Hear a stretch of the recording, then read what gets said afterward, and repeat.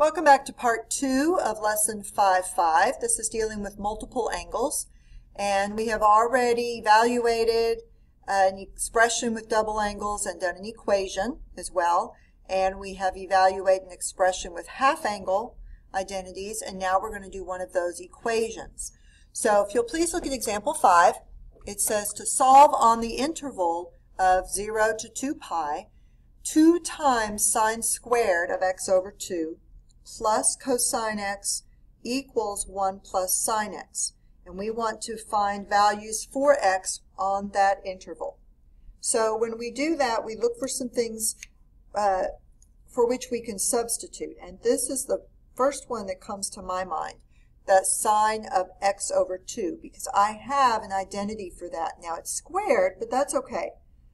So when I evaluate just the sine of x over 2, that is plus or minus the square root of 1 minus cosine x over 2.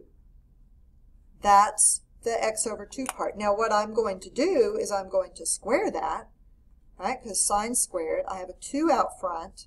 I'm going to bring this down. Now when I square the square root, I get the value that's obviously inside, and the positive and negative go away as well because I'm squaring it.